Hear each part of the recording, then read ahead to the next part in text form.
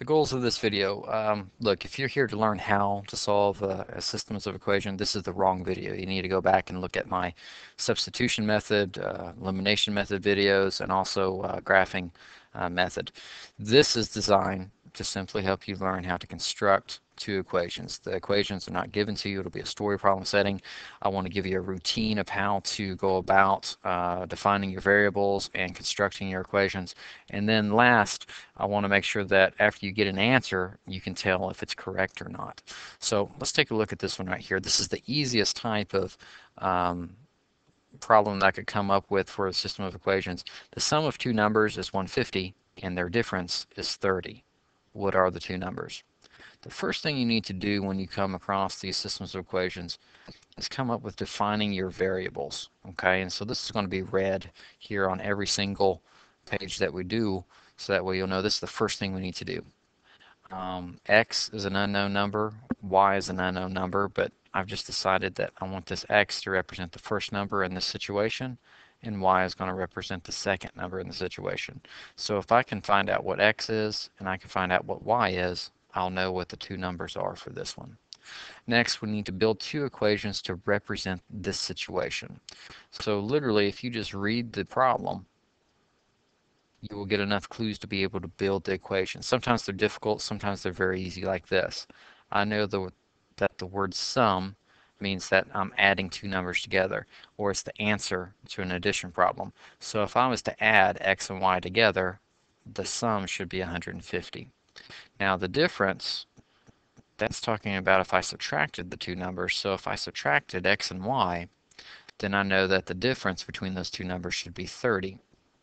And then at this point, we just go through and we solve. We have two equations, so that's the system of equations. And now I'm going to pause the video and I'm going to just let you be able to see the work that I did to solve this, and then we'll take a look at the answer to see if it makes sense. So there you go. I used the elimination method, determined that X was 90, and then I plugged 90 back in for X into the top equation, this one right here, and was able to determine that Y is 60. So we've constructed the equation, we've been able to define the variables, but how do we know if we're right? Well, take both of these in. X was 90, so that's 90. Y was 60. 90 plus 60 equals 150. That's a true statement. And 90 minus 60 is 30, so if it makes both of your equations true, it's correct. The other thing is that before you start to solve, you always want to ask yourself if these equations actually make sense to the situation. The sum was talking about two numbers being added together. Well, I defined my two numbers and I've added them together and it does equal 150. So it tells the exact story that the story problem was giving us. And then here, the difference was talking about subtraction of the two numbers. So if I subtracted X and Y, which represented the two numbers, the difference was 30, and there it is, it's 30. So I know that my equations are good, and when I plugged in my answers, it still made both of my equations true, so I have to have the correct answer. Let's take a look at a slightly different scenario. It's almost a carbon copy to it, but I just wanted to get you a little bit of practice. You might want to pause the video and then do it yourself. If you're just watching, here we go. I need to find two numbers. X will be my first number, Y will be my second number. So I've defined my variables. If I can find these two, I've found my answers. Let's build two equations. The sum refers to plus, so if I added X and Y together, it should be 121. So X plus Y equals 121. The difference, well, if I subtracted them, so let me put a subtraction sign there, X minus Y should give me 37. So let's go solve it and see if we can get the right answer. And there we go, use the elimination method again. I determined that X was 79, and then I just plugged 79 into this top equation and was able to solve for Y. My answers are 79 and 42. If you take just a moment, it'll keep you from making a lot of mistakes. 79 plus 42 is 121, and 79 minus 42 really is 37. Let's do that one more time. Well, actually, I tell you what. Let's, instead of doing another one of those, let's do a little bit more difficult one. Miss Sudbury bought pencils and stickers for a first grade class on 2 different days. the pencils and stickers cost the same each time she went to the store. How much did she pay for each pencil? And then this table is given to us. You can see that on Tuesday, she purchased 30 pencils and 40 stickers, and the total cost was $47.50. On Saturday, she purchased 60 pencils, 5 stickers, and the total cost is $20 exactly. Let's go define our variables.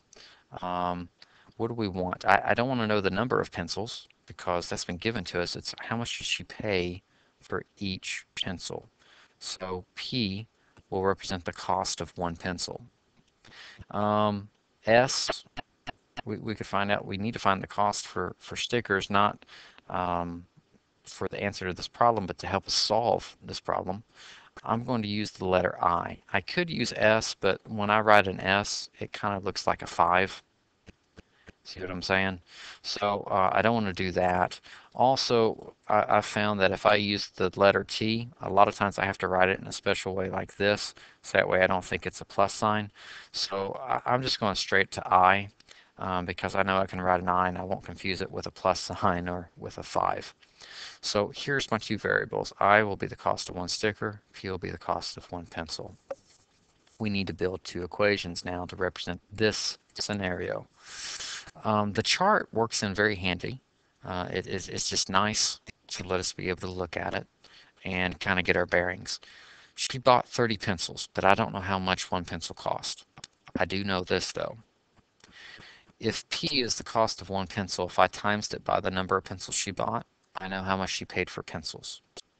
So let's just say each pencil cost $1. 30 times 1 would mean $30. If a sticker cost $1, 40 stickers times $1 for each sticker would mean it's $40, and then the total would have been 70 bucks. You know, $30 for pencils, $40 for stickers, add them together and it would be 70. So that's the basic idea. Unfortunately, I have no idea what the cost is. But when you look at this table, it's very handy because it almost builds the equation for you. If I add up the cost of my pencils with the cost of my stickers, it gives me the total. And then that lets us be able to build the second equation perfectly. It's the same thing again. Now, I'm going to pause it and I'm going to go solve and we'll take a look at the cost to see if it's correct. There we go. Each pencil. Sorry, got interrupted. Each pencil costs 25 cents. And I went ahead and solved also, and I determined that each sticker costs $1. And if you plug that into both equations, it makes both of them true. So let's take a look at another situation. It's relatively the same. Prices for the movie are $6.50 for children and $9 for adults. The total amount of ticket sales is $1,215.50. There are 152 tickets sold. How many adults and children buy tickets? Define your variables. I like using letters that represent what we're coming up in the problem. A equals the number of adults who bought tickets or bought a ticket. And C equals the number of children who bought tickets. And now we need to look through here and mine for information. I'm also going to do this. I'm going to put $9 right here over the adults, and I'm going to put $6.50 just so that way I know that that's how much each child or each adult purchased or spent for their ticket. Let's put two equations to represent it. See where it says 152 tickets sold? If I add up all the adults and all the children, it should equal 152. So that's kind of the easier one. I could slide this plus sign over there, but I'm trying to stack it neatly on top of the second equation, and I know it's coming.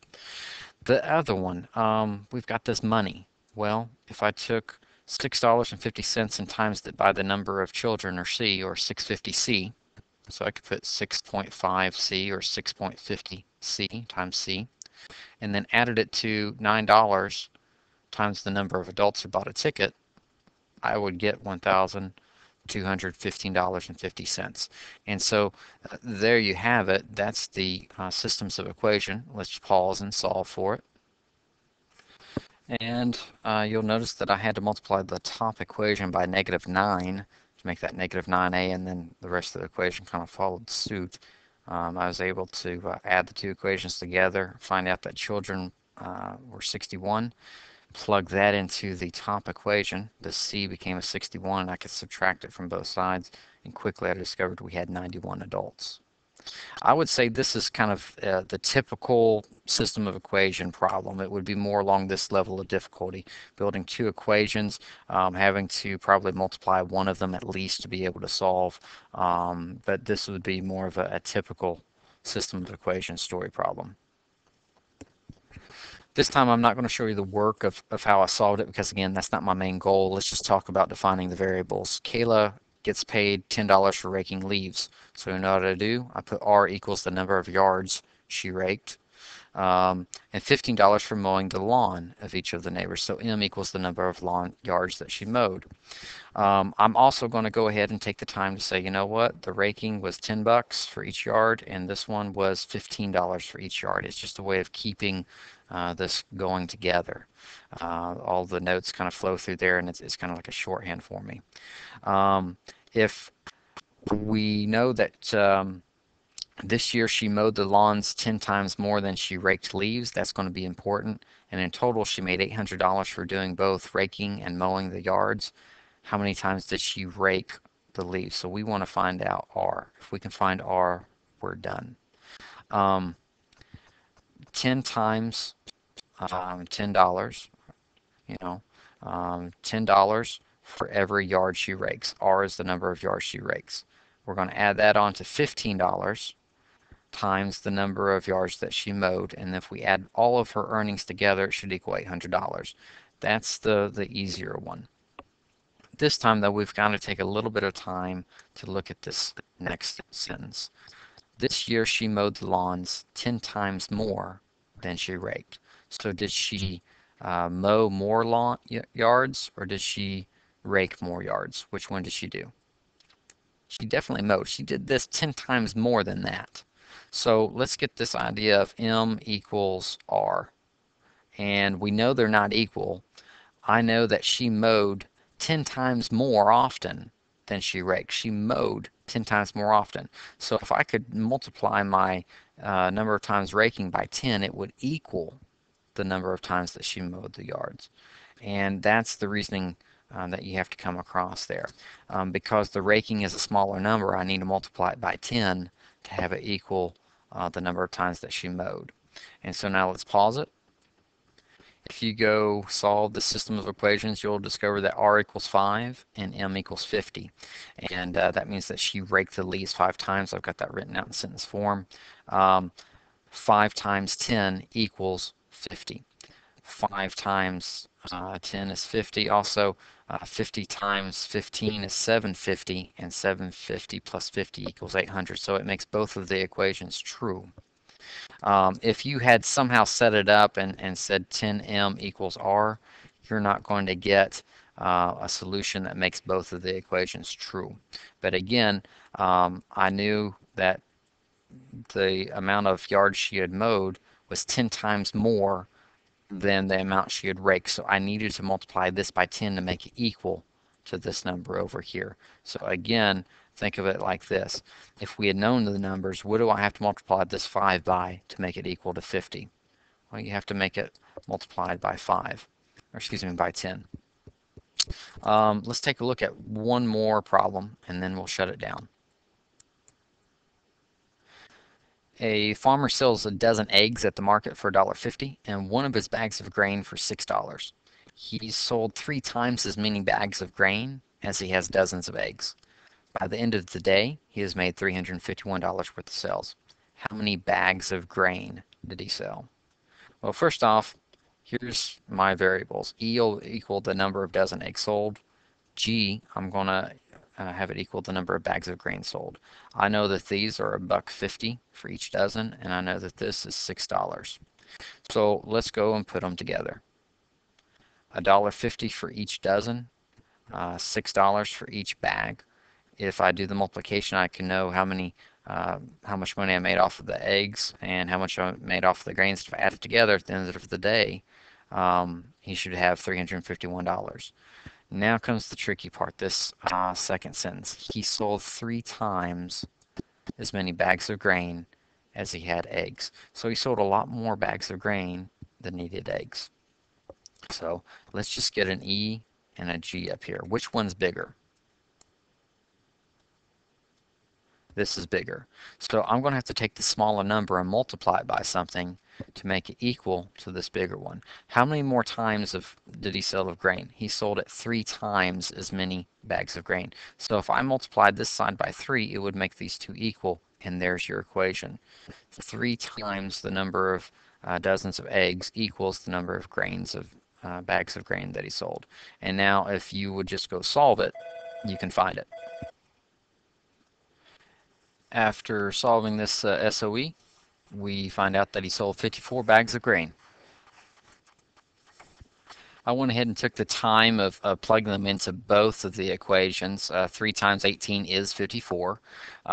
If you plug in 18 for the E here and 54 for the G here, do the multiplication and add it up, it does equal 351. So it makes both of the equations true.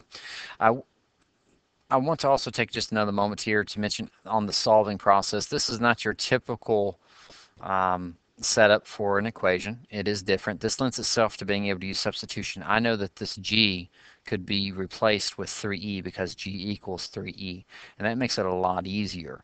And so you get 19.50E equals 351. I could divide both sides by 19.5 or 19.50, and then that lets me know that E equals 18, and I can just go back and plug it in to get what G is.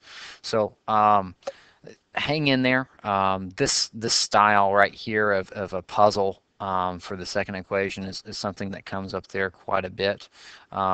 Most of the time, though, I would say examples like the movie ticket problem and Miss Sudbury and pencils and stickers, that type of setup where the two equations are very similar to each other happens a little bit more often. However, you need to be able to do the ones like Kayla and the yard work and the farmer selling the eggs and bags of grain.